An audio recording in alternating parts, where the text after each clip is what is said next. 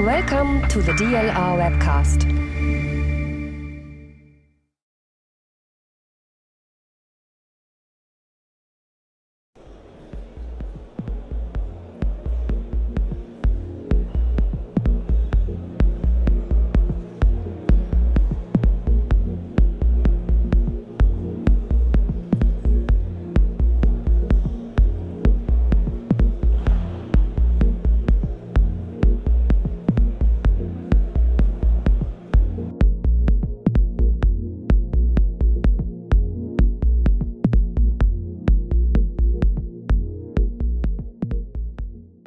Germany is contributing to remote sensing of the Earth in different ways.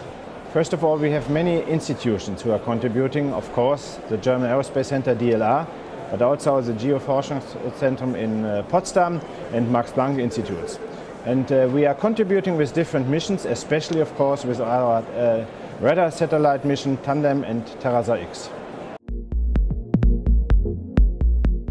With TerraSAR-X and TanDEM-X, we have two satellites which are flying in formation and which give us the opportunity to have a digital elevation model of the whole Earth.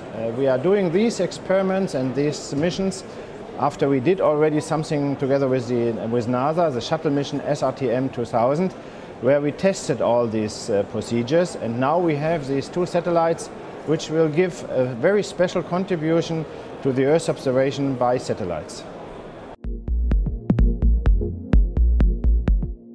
Of course, the biggest challenge for space is always money. But I'm sure you are not asking for money, but you are asking for contents. What are the biggest challenges contents-wise? And for me it is, we know that we can use satellite data for different purposes. For crisis investigation, we can use it for in environmental aspects, etc., etc. And for me, the biggest challenge is in future to make a fusion of the different data coming from different sources, from different satellites.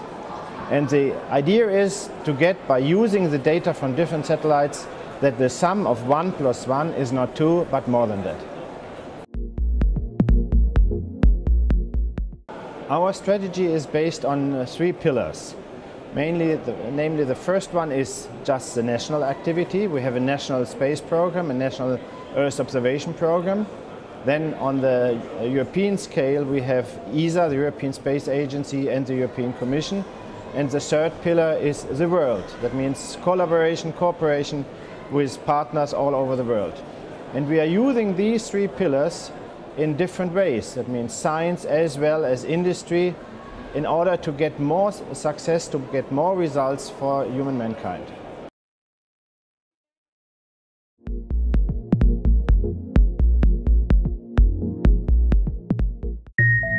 Thank you. This was a DLR Webcast.